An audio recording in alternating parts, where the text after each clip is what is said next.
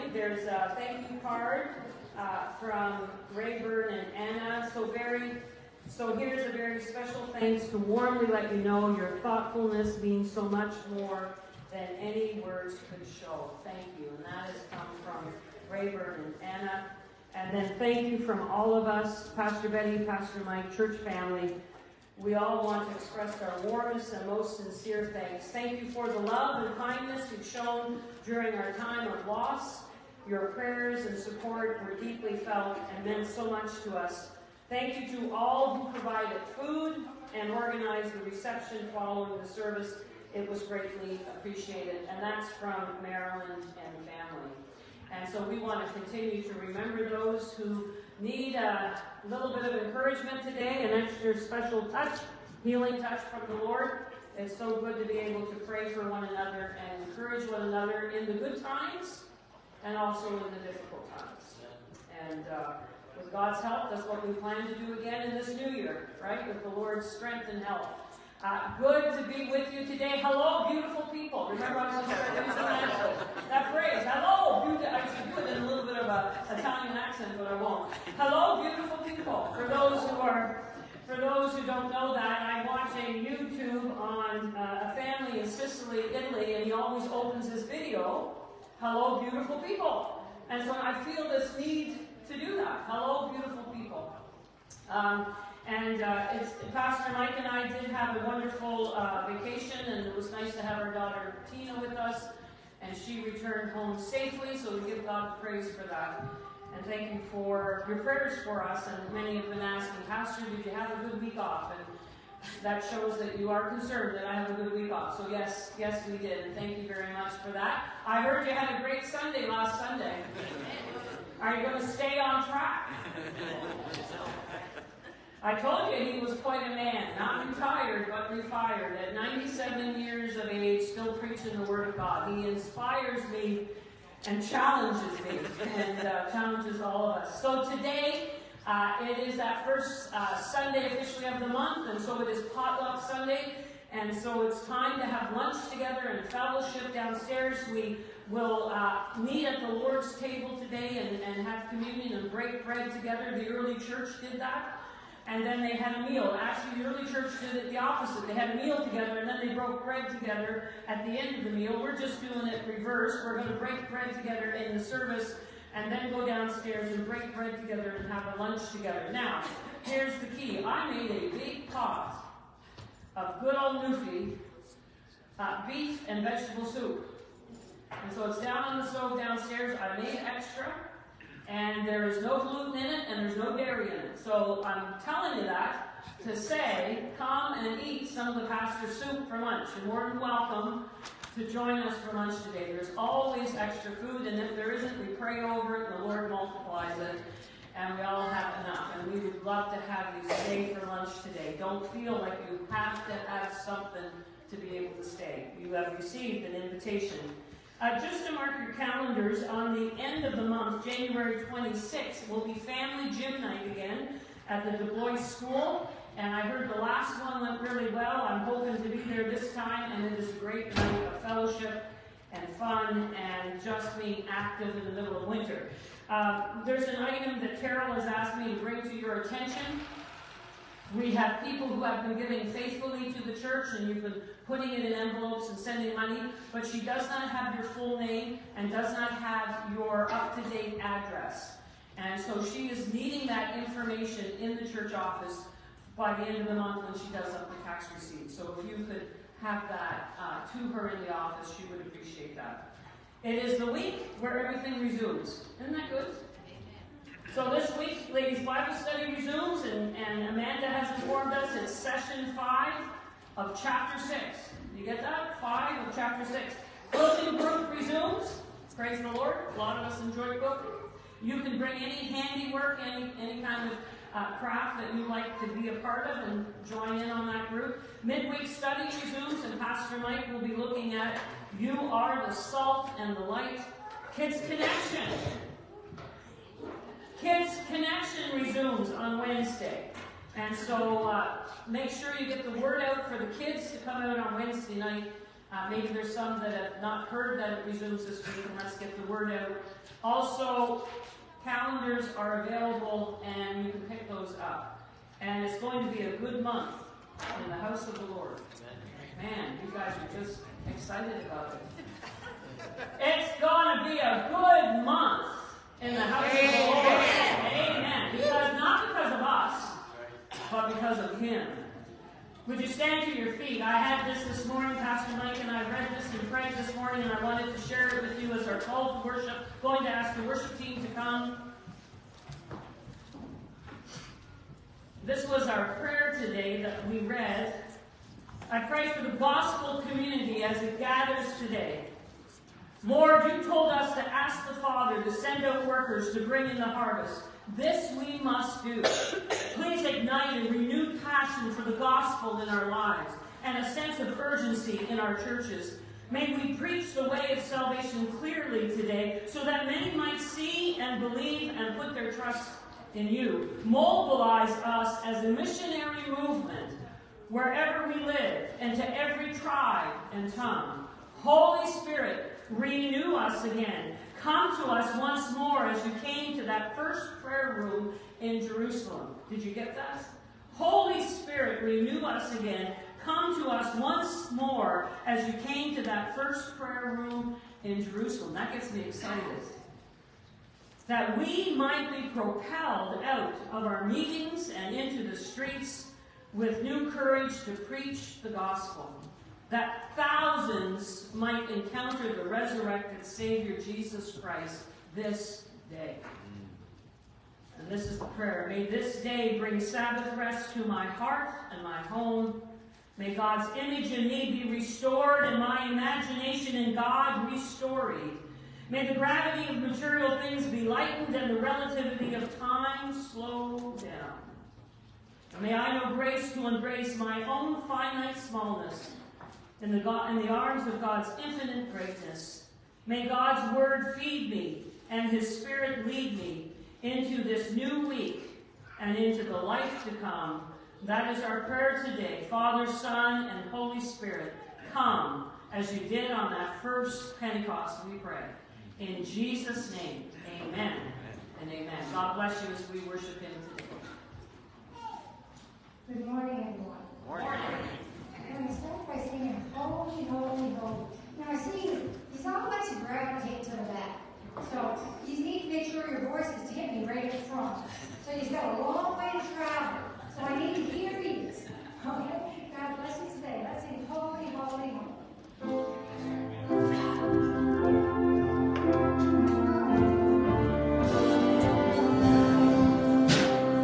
Holy, holy, holy.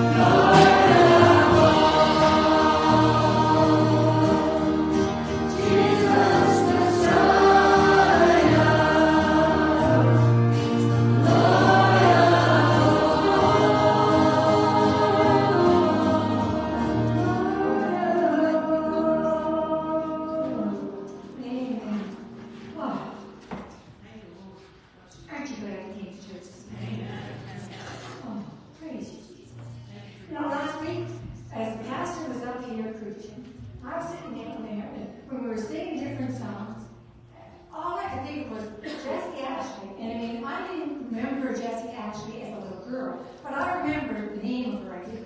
But I remember her waving the white flag going up the aisle. And it did everything I could to sit there. Because I was thinking, people would think I was crazy if I started marching the aisle. And this is all the stuff going through my head. Oh my goodness. Can you imagine what heaven's going to be like when we get to go marching all around in all these years?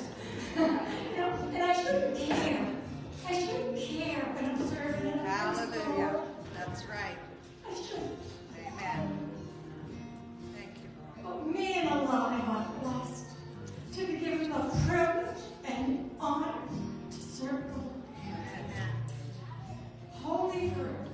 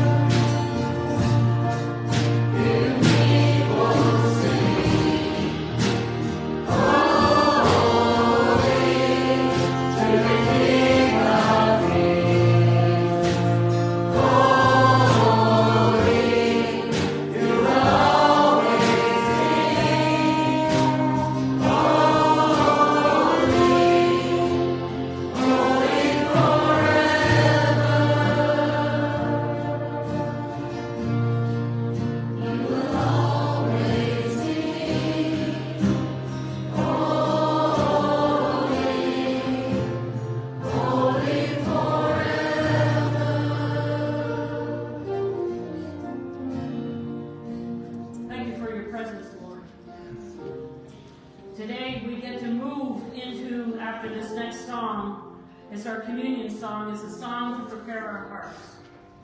We get to move into His presence, and I believe His presence is already here this morning. Praise God. You may be seated.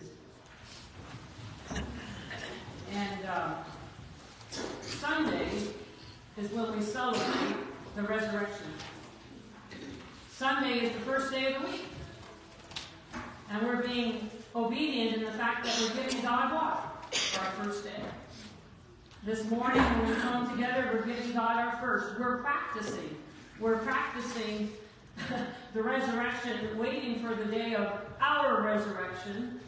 And so we give God our best. We give Him our first. We give Him this first day of this week. I don't know what this year holds. I don't know what this week holds. But I know who's already there. And I know He is holy forever and worthy of my worship and praise. And as for me and my house, we will serve the Lord. This first Sunday of 2024, this first Sunday of this week, we have gathered in His name in this place to worship Him. And now we come to His table. Isn't it fitting that this first Sunday of the year, we meet at His table? We come to receive the emblems of His suffering and death. We come to partake of it, that it becomes a part of who I am. It becomes a part of my spiritual DNA, that the suffering of Christ is something I want to be a part of, that I might also experience the power of His resurrection. That's my prayer for 2024. See, there is no power and there is no resurrection without being with Him in His suffering. Being alongside of Him, mindful of Him, willing to count the cost to follow Christ. Now, I'm not going to preach, that's preaching. So we'll leave that there. At this time, if you have not received the emblems, we would love you. This is an open table. What we mean by the open table is if you know Jesus Christ as your Lord and Savior, you are welcome, not to our table, you are welcome to His table. And all are welcome to come and receive today these emblems of His suffering and death. If you have not received the cup today to participate with us in communion, would you raise your hand? And our usher will see that you get one. Anyone needing the cup? Everyone on the platform? Oh, up here on the platform.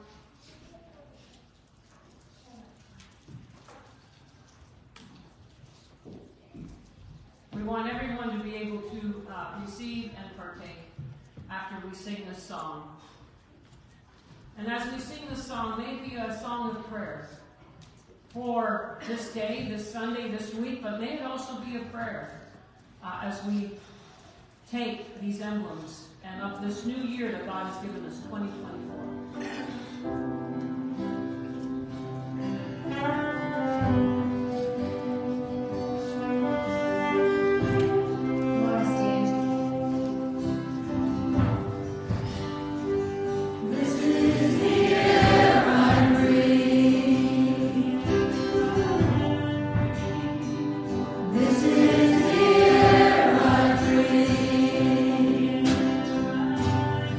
Oh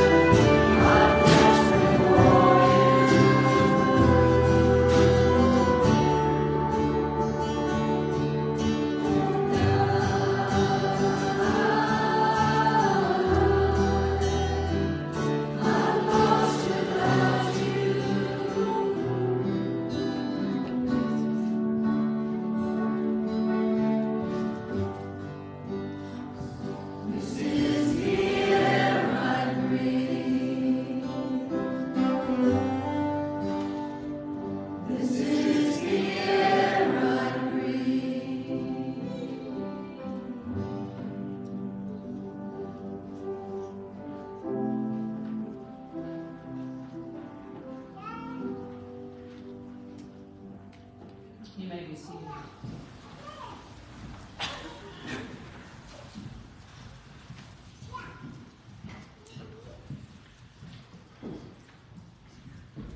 I've come to realize that my need for God, how do I word this, has a lot to do with my experience with God. I believe God is always present, always waiting. He is present with us now. Revelation tells us, I love that when it says that he walks amongst the lampstands. The lampstands are the churches. His light in a dark world. Christ is present every time we gather, every moment that we are here in his name. He is present. But my experience of his presence, I believe, hinges on my need for him. And I look back at 2023 and think of the times, openly confess, think of the times when probably God would have showed up in a greater way in my life if I was that desperate for him. We just sang about being as desperate for God as the very air we breathe. Wanting and hungering for him like we would eat on a daily basis. And so I encourage you today, as this first Sunday of this year, as we come to his table, I pray you're desperate for him. You're desperate for him to show up. You're desperate for him to move. You're desperate for him to be exalted and glorified in Canada, in our government, in our schools, in our families, in the prodigals, and everything around us. You want to see Jesus. That's what we've been singing this morning. We want all glory to go to him. We want to see him high and exalted. But you know where it starts? Right here. In this moment, in our hearts, in our lives. We're the first fruits of what God is wanting to do. Right? We're the first fruits. We're not any better than anyone else. It's just that our eyes have been opened and we've seen the truth and it has set us free. And we are the first fruits. And so in faith today, we gather and worship, and we also partake of this emblem of his suffering and death, because we are partaking it as the fruits, first fruits of what God is wanting to do in our lives, in our family, in our community, in our neighborhood, in West Prince at the corner. We're standing in faith. We're standing in the gap. We're believing God that as we partake of this emblem, like those who have gone ahead of us and have been faithful, we too will be faithful in belief that there's a generation, as the Lord tarries, there's a generation coming behind us who will fill this church, who will partake also of this emblem of the Lord's suffering and death. And so what we do, my friends, is important. And I know that this communion supper was instituted by our Lord, not by us, the Savior Jesus Christ, and it is a sacrament which proclaims his life, his suffering, his sacrificial death, and resurrection, and the hope of his coming again. It shows forth the Lord's death until he returns. This supper is a means of God's grace, where Christ is now present by his Spirit. It is received in reverent appreciation and gratefulness for the work of Christ. That's why we slow things down and we pray. All those who are truly repentant, forsaking their sins, and believing in Christ for salvation are invited to participate in the death and resurrection of Christ. We come to the table that we may be renewed in life and salvation and be made one by the Spirit. The unity with the church, we confess our faith that Christ has died, Christ is risen, and Christ will come again. So pray that with me. We confess our faith. Christ has died, Christ is risen, and Christ will come again. On the night in which he was betrayed, he took bread and gave thanks and broke the bread and gave it to his disciples and said, "This is my body, which is given for you. Do this in remembrance of me." Likewise, when the supper was over, he took the cup and gave thanks and gave it to his disciples and said, "Drink from it, all of you. This is my blood of the covenant, which is poured out for many for the forgiveness of sins. Do this in remembrance of me." through Jesus Christ our Lord. Amen. Lord, we now come to this table simply and humbly, realizing that we have been recipients of your grace. We are no better than anyone else, Lord. We have come and we have had our eyes open to see. We have confessed our sins. We have come to you for forgiveness, and you have truly set us free. And for that, we are appreciative. You slow us down, Lord, when we come to this table. Our eyes are now focused again on the real thing, what it's all about, what you went through for us.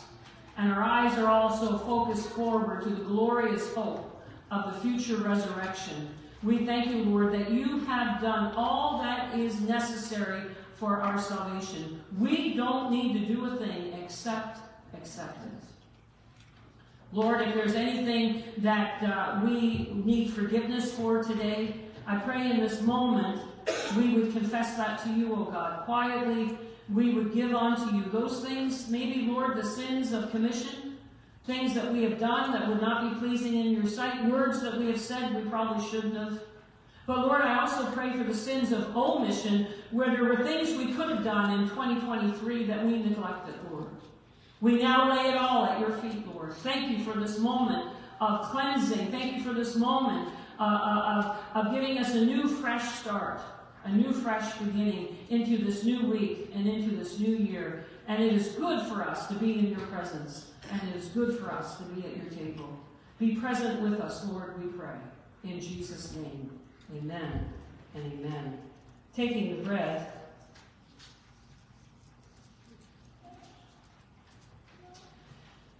This body of mine is falling apart. Probably a few of you would say that. Praise God, the outer is falling apart, but the inner is being renewed daily. This body of mine, though, will one day be a new body, and it will be totally restored and renewed, and praise God for that, because his body was nailed to that tree for me. And because he was willing to take that pain and that suffering in his body, this body of mine, though it would be laid down and laid into a coffin, one day it will be gloriously new on the day when that trump shall sound and the Lord shall come. So take this, eat this, and be truly thankful for what the Lord has done for you. Let's eat together. Thank you, Lord.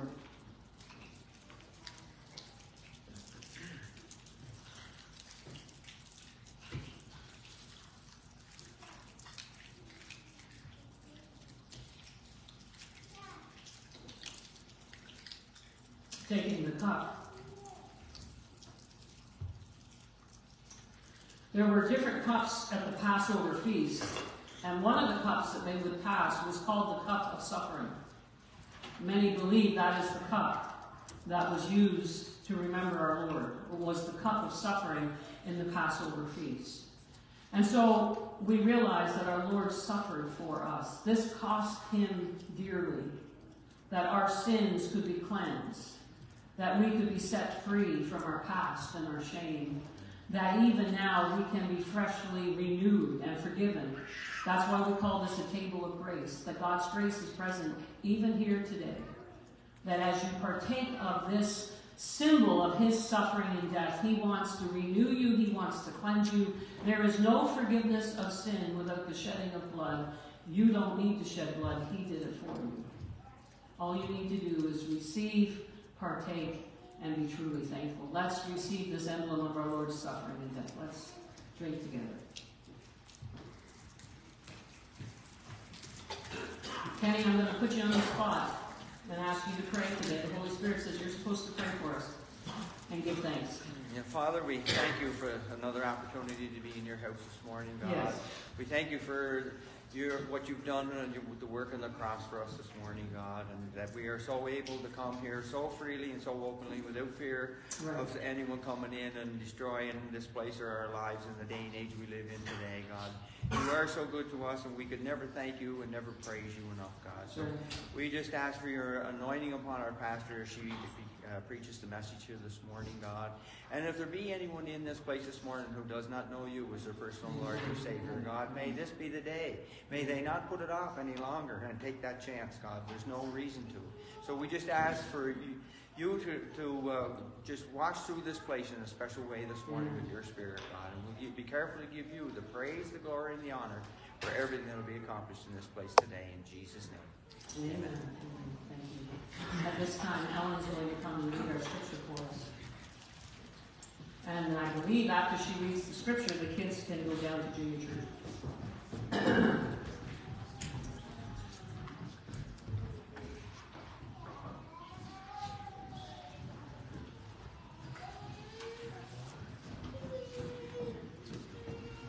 Reading from Luke chapter 19, verses 1 to 10. Zacchaeus the tax collector. Jesus entered Jericho and was passing through. A man was there by the name of Zacchaeus. He was the chief tax collector and was wealthy. He wanted to see who Jesus was, but because he was short, he could not see over the crowd.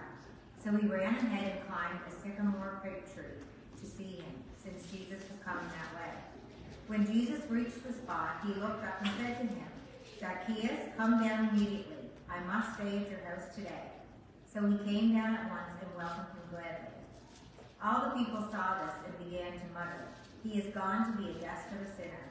But Zacchaeus stood up and said to the Lord, "Look, Lord, here and now I give half of my possessions to the poor, and if I have cheated anyone out of anything, I will pay back 4 times the amount." Jesus said to him, "Today salvation has come to this house, because of this man too is the son of Abraham. For the Son of Man came to seek and to save the lost." This is the word of the Lord. Thanks be to God.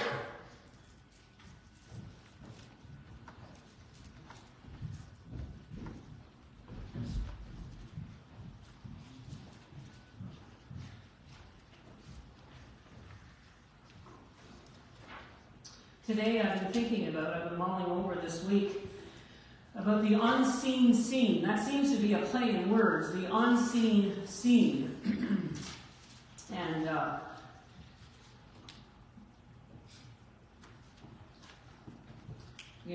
we make this statement, right? We'll have a couple statements. For those that English is your second language, you'll try to understand some of these. Believing and seeing, you've used that term. But this is the term I've heard more growing up, is seeing is believing, right? We've all heard that statement. Seeing is believing. And so the idea of this, the possible interpretation, is the idea here is that we usually think something is true when we see it with our own eyes. We have to see something before we can accept it's a real value or that it exists at all. So that is something we say in English.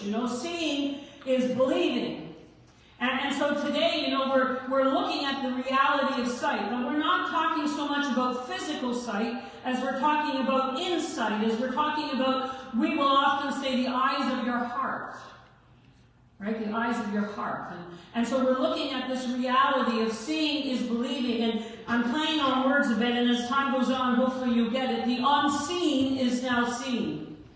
Now, Zacchaeus was a small, wee little man, right? We love this story. We grew up, any of us that grew up in the church, we've grown up in Sunday school, and we've heard about Zacchaeus, the wee little man, right? We always think he's just a wee little guy. And, it's just interesting as we look at that, right? This wee little man. And I have come to find out in PEI there's some wee little people. And I won't mention any names. And I was thinking this week, and I was wondering if I should tell the story or not. It just came to me, and I'll tell it. But when I used to go to Cuba, and I love our Cuban brothers and sisters, and in the Church of the Nazarene at the time, and even now it's difficult, the U.S. couldn't go into Cuba. So they asked the Canadian church if we would care for Cuba, if we would go into Cuba. And now they went into Cuba a lot and did work and witness teams. And work and witness teams would come in and better a home, a pastor's home, or better a church, and then the government would take it over again. So they realized, well, work and witness teams is not really what Cuba needs.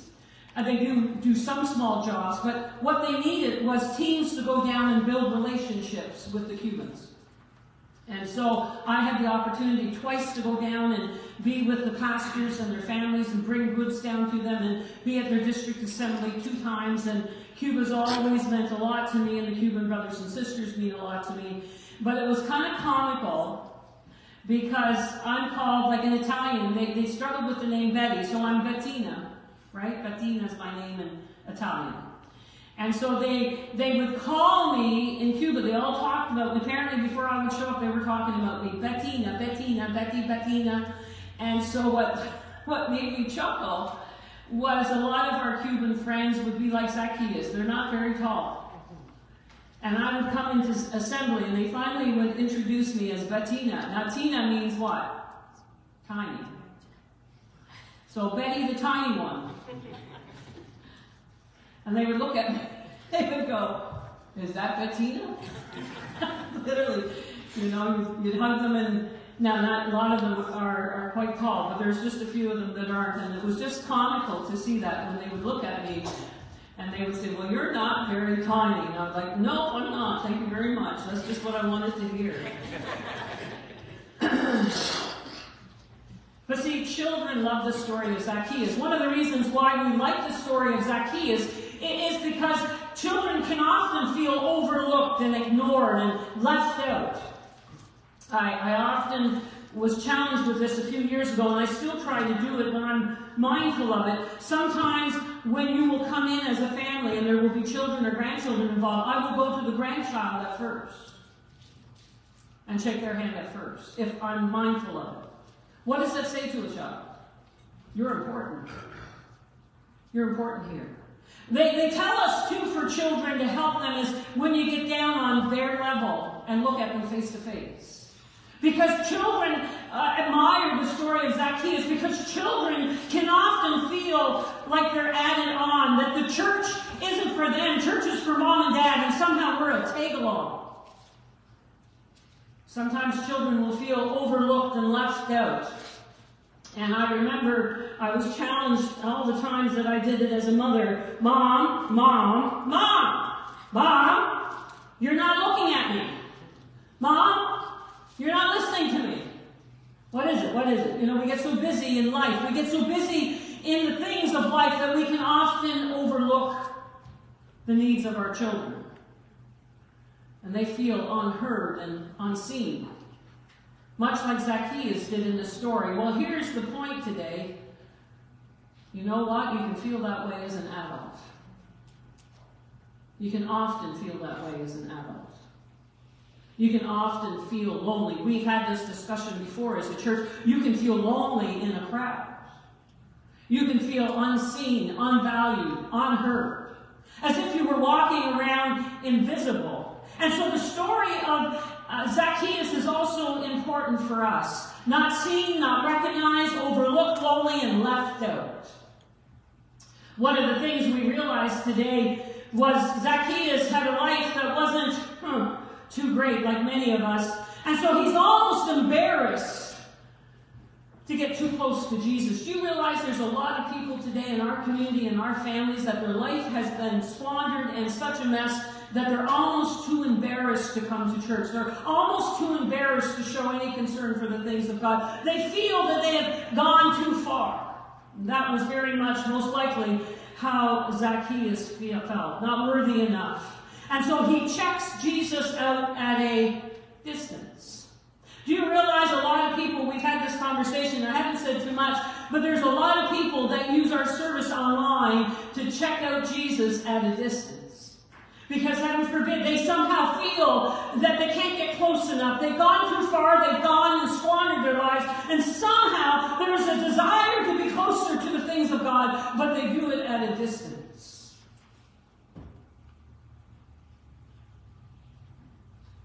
We see very much that in this gospel that Zacchaeus had done a lot of things that he wasn't proud of.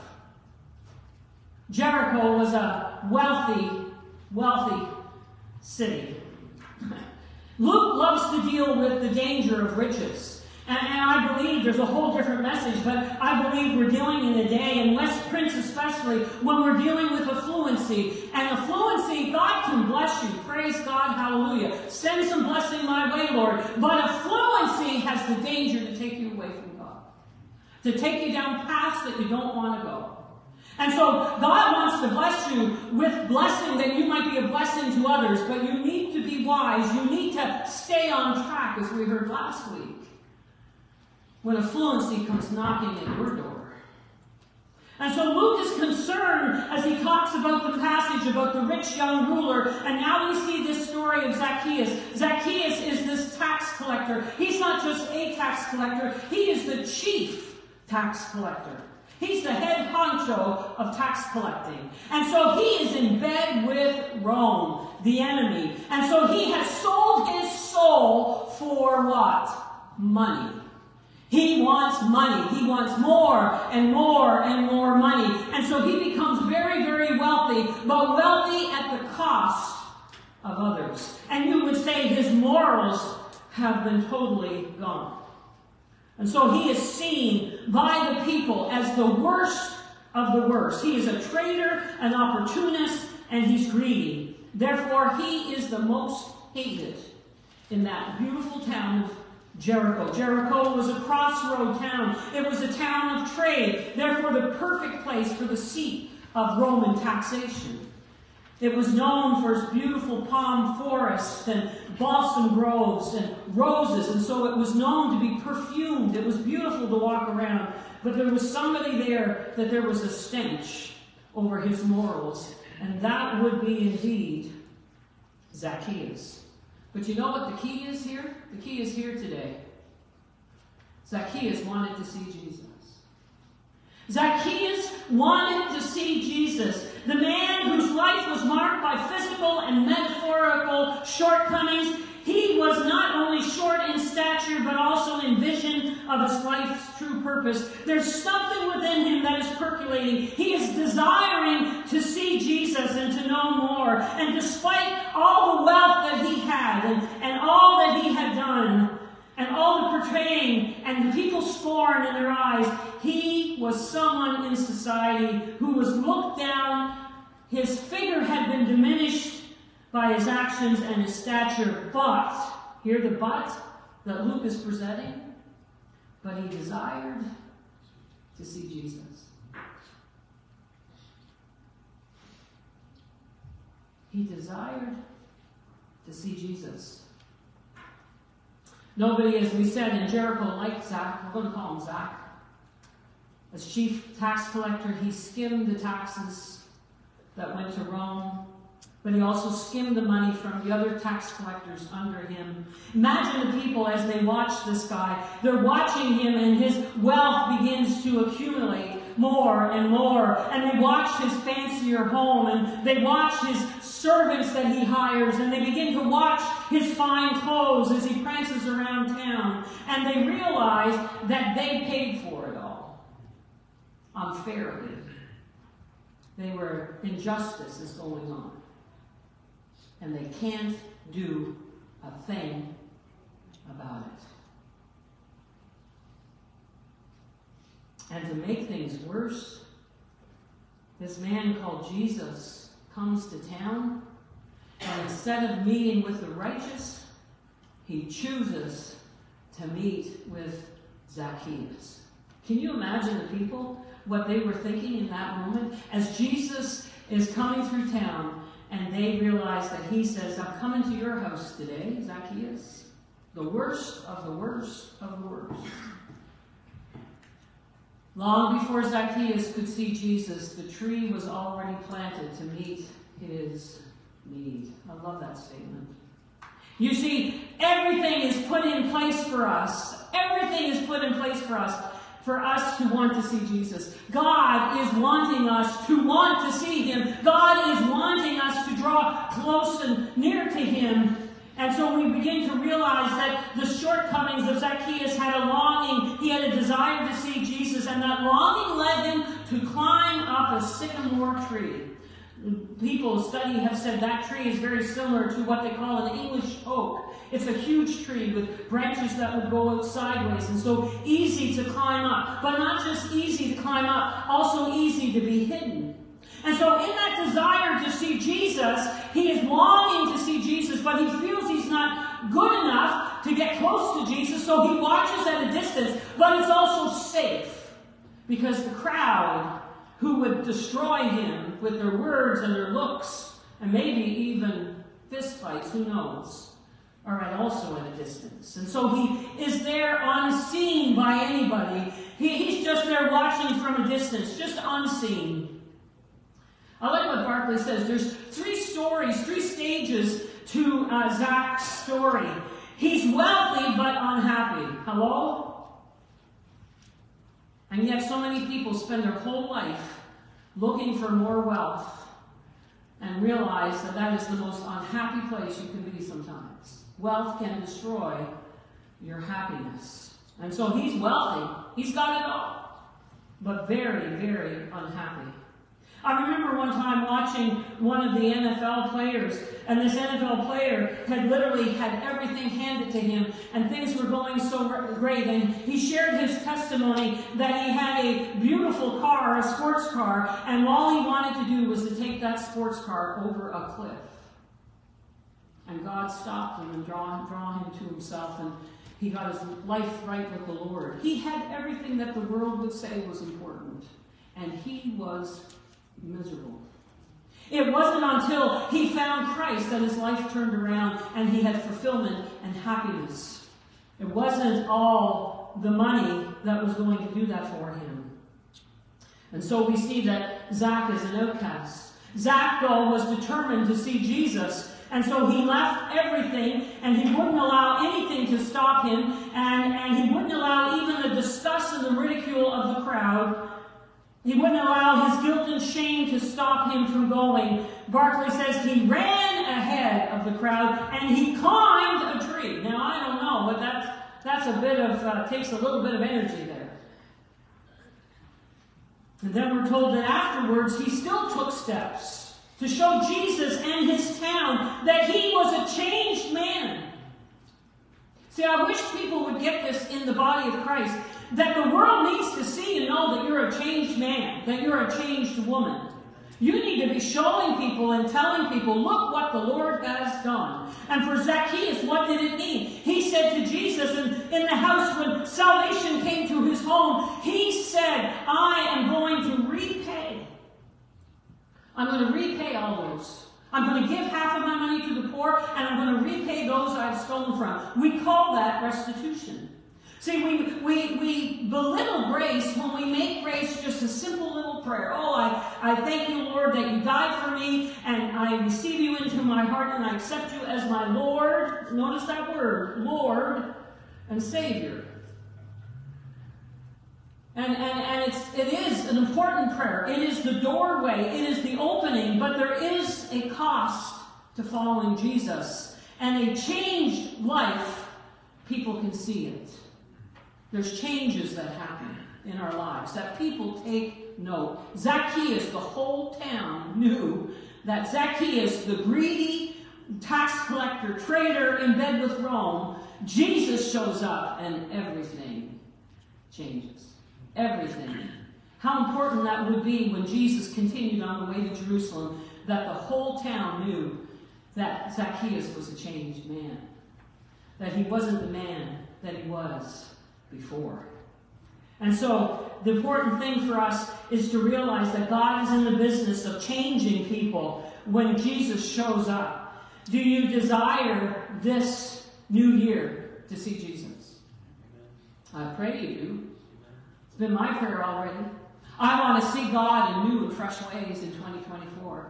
I want my eyes, my spiritual eyes to be open and to see Him. I want to see Him in people. I want to see Him move. I want to see Him. And I pray that that's your prayer. Zacchaeus desired to see Jesus. Do you desire today to see Jesus, to see more of Him? I love this passage in John 12:20.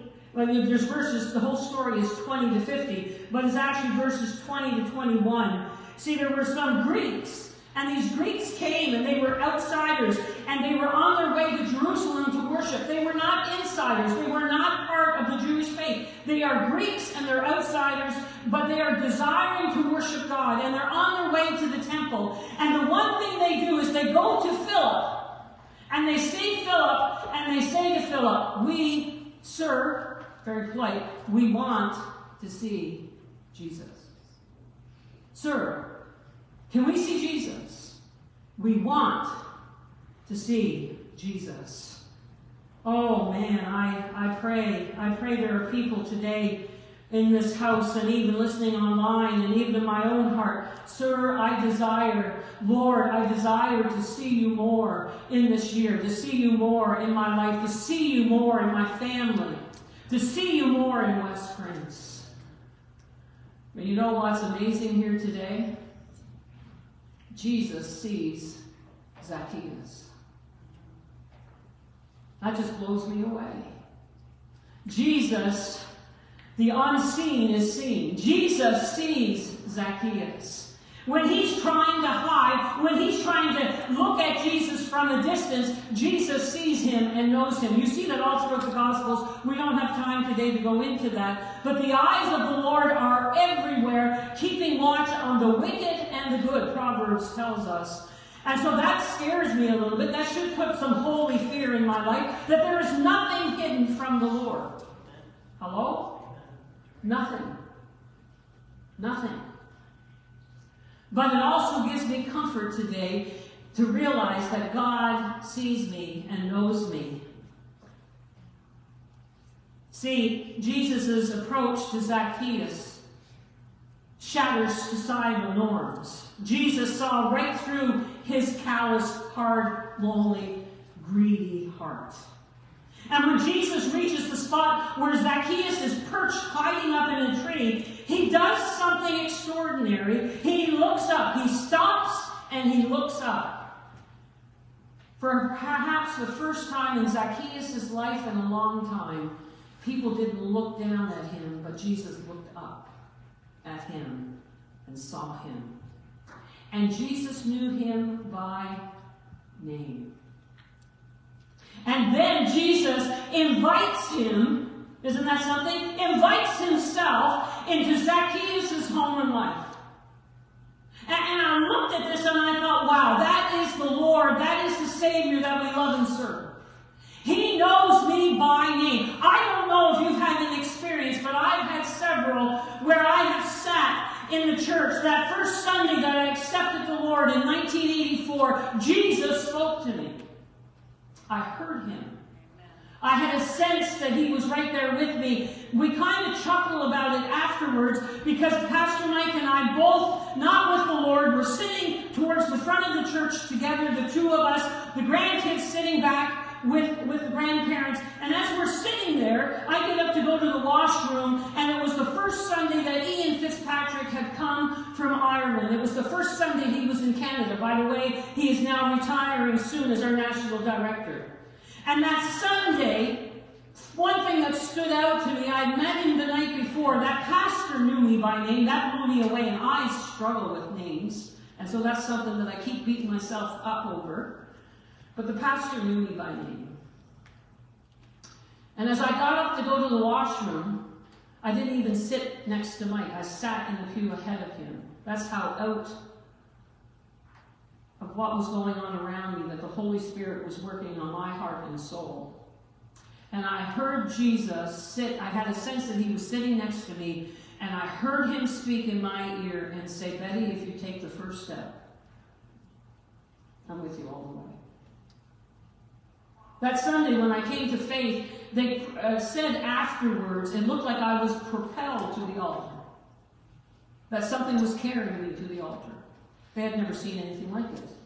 That Sunday I went to the altar. My friends, I'm not saying about physical sight.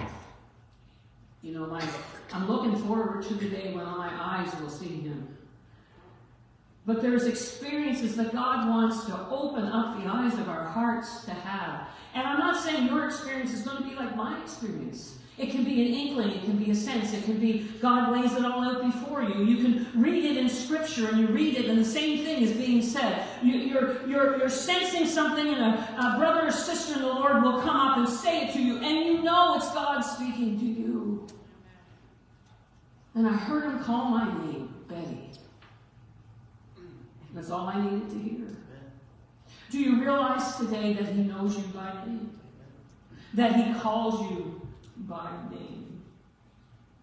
one of our church plants that we had, I shared this once before, but we had this as our motto, and I believe it's a wonderful motto for a church.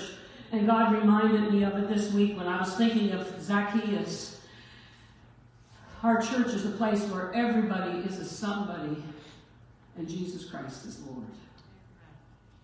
My friends, that's the kingdom of God. That's who Jesus is. And if the church has ever presented itself in a different way, if the Church of Jesus Christ, I'm not talking about this church, but the church as a whole of Jesus Christ, if they've ever presented it in a way that you are an outsider, that you are not worthy, that you are an outcast, then I ask that you would forgive us, because I pray, and I continue to pray, that our church would not be known for that we would be known as a place where everybody is a somebody, because with Jesus Christ, everyone is valued and honored and loved.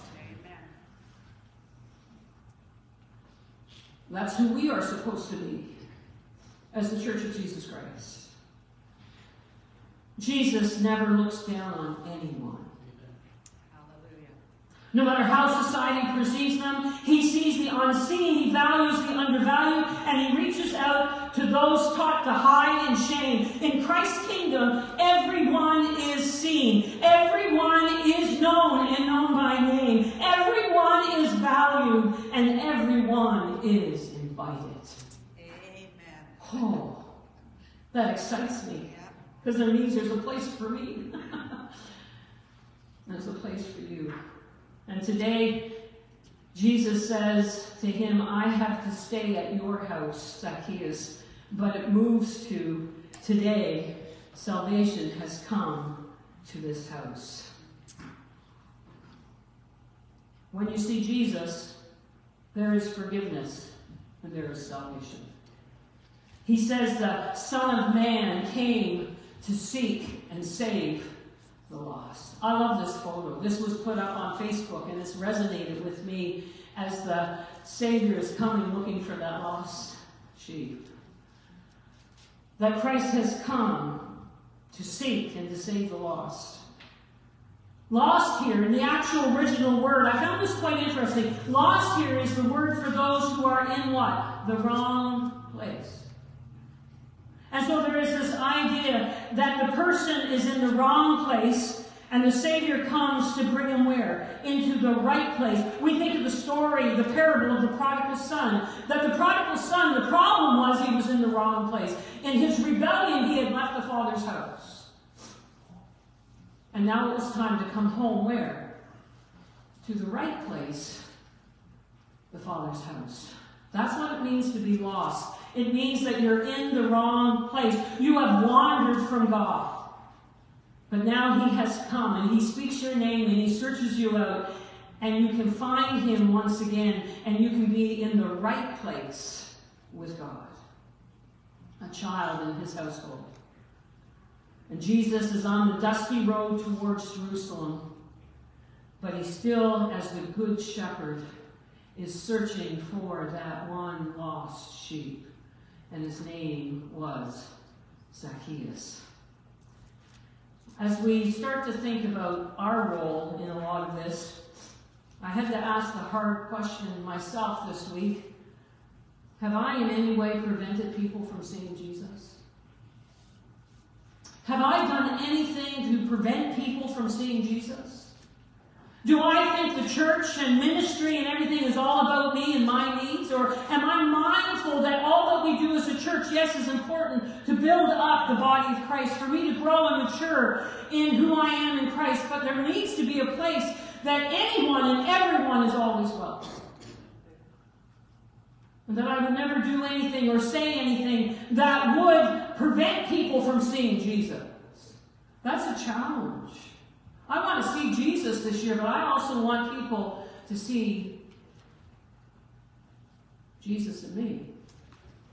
We are told that we are the ambassadors of Christ. We are told that we are the aroma of Christ. As Pastor Mike will be doing on Wednesday night, we are told that we are now the light. We are the salt of Christ. And so there is a desire that I want people to see Jesus more in me. I heard about the revivalist. It's always stayed with me, and I'm not saying I'll ever be there, but I desire to be more like it, that he would enter into a factory and men would fall to their knees and say, how can I be saved? He would preach, his eyesight was so poor, he would preach this way and the word would have to be up so close to his face to see it. He didn't have all the bells and whistles and the lights and all the things that we think we need today for God to move. Oh, church. He was filled with the Holy Spirit. And people could see Jesus in him. That when he preached, people fell to their knees. I think we're in a day that people need to see Jesus in this. And we need the empowerment of the Holy Spirit. We need to be convicted. We need to ask for forgiveness if we've done or said anything that would prevent people from seeing Jesus in us. As I bring this to a close today, do you remember Hagar in the Old Testament? I love this story of this woman. It says, thereafter, Hagar used another name to refer to the Lord who had spoken to her. She said, you are the God who sees me. She also said, have I truly seen the one who sees me? You see, Hagar was a person that it had nothing to do with her. She was a slave in Egypt, and here Abraham had purchased her to go with them and be a maid to Abraham's childless wife, Sarah, who then took Hagar and gave her to her husband. Just think of the abuse here in this situation. And said, sleep with my husband so he can have an heir. And so she does so, and this is where Ishmael comes from. And when Hagar became pregnant, her and Sarah were at odds with each other. And by Abraham's reluctant permission, he gave Sarah permission that he could treat her harshly. These are the people of God. And so she fled away from her master and his wife, pregnant now. And she is in a mess, and she's running away. And in that moment, the outsider, the slave, the Egyptian, an angel of the Lord shows up and tells her that God is going to care for her and that child. And she has this encounter as the outsider, not an Israelite, but as an outsider. She has this moment. She has this encounter. God shows up. And Hagar, I believe, would never be the same again. Because Hagar now says, you are the God who sees me. I have seen the one who sees me. And she is the one in Scripture who gives God a new name, which is El Roy. El Roy. You are the God who sees me. We discover that in our lowest moments, someone sees us. God sees our pain. He sees our cries. El Roy is the God who numbers the hairs on our heads, counts our every tear, and he knows every detail and our circumstances, and he calls us by name. And the actual, I find this quite interesting, the actual original Hebrew word is also a word, the root word, is also the word for shepherd. That the shepherd, where did we hear that before?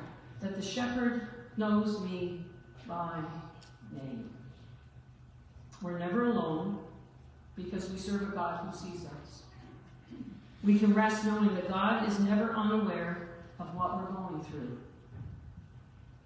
God knows when we cry buckets of tears and aren't even sure why we're sad. He might not fix every circumstance we're going through and every problem we encounter, but he will never leave us, and his presence is sure, and he knows us and he sees us, and he is our El Roy. I'm going to ask the worship team to come. I want you to know today, you're not invisible. You're not alone. You're not forgotten. You're not rejected. You have significance. You are valued. And above everything, you are loved. There is a God who sees you, knows you by name, knew you, as the psalmist said, David said, in your mother's womb. He knit you together there and had a purpose and a plan for your life. And even though you might be lost and on the wrong path, Jesus is calling you by name today. He's asking you, can I come to your house? Notice that he doesn't just show up in your house, in your life. Zacchaeus had to say, yes, Lord, I invite you in. And maybe today, for some of us, it is the first time that we would invite God into our hearts and lives. Maybe we've been doing it our own way, and we admit that we're on the wrong road, and it's time for us to get back to the Father's house, and it's time for us to invite Jesus into our home and into our lives, to come and have fellowship with us. And church, I want to challenge you, as I've been challenged this week. I want to see Jesus. I want a new experience with him. I'm not satisfied with the experience from last year, 10 years ago, or back in 1984. I want a new, fresh move of God in my life. And I want to help others to have it too. I want to be a conduit, not a roadblock, a conduit to the move of God. I pray there's others that would say, amen, Pastor. That's me too. And would you stand to your feet? I'm going to pray, but I just want to leave you with this. Oh, sorry. We don't need to put the slide up, Edward. I just love what Job said. Job said this in his worst of worst days. Remember the story of Job? Everything has been ripped away from him. And he has an encounter with God. God sets Job straight. And Job in that moment says, my ears have heard about you, but now my eyes have seen you. Some of us can be raised in the church for decades, and we have heard about God. We have heard how God has moved in other people's lives. Well, God wants to move in your life. May you be able to say what Job said in this year. My ears have heard about you, but now my eyes have seen you. Lord, help us today. I pray where anyone and everyone finds themselves today, we know from this passage of Scripture, Jesus is already there. Jesus is wanting to get us back on track, as we heard last week. Stay on track. Some of us need to get back on track. I pray that people today would know that you know their situation, you love them, they are valued, and you know them by name, and you are inviting yourself into their lives and into their homes. I pray, Lord, we would say, yes, Lord. Come. Come and have your way in my family. Come and have your way in my marriage. Come and have your way in my life. May this be the day for some of salvation, because God, you come, Jesus, to seek and to save the lost. And thank you, Lord, we indeed were lost, and you came and found us. We give you the praise and glory in Jesus' name. Amen and amen. Our call at this song today is, if you want to get back on track with the Lord, if you want to say, Pastor, I want to be a conduit for people coming to know the Lord this year, whatever, how God has spoken to you this Sunday, however you want to respond, come, stand at the front and say, this is my declaration today. I want to make a commitment, a new commitment, a fresh commitment to Christ. It might be the first time, it might be the 1,000th time. Praise God, we can still come. There's always grace at the front of this church. And so as we sing this song, I invite you to come, and we would love to pray with you today. More importantly, he would love you to come to him today. God bless you.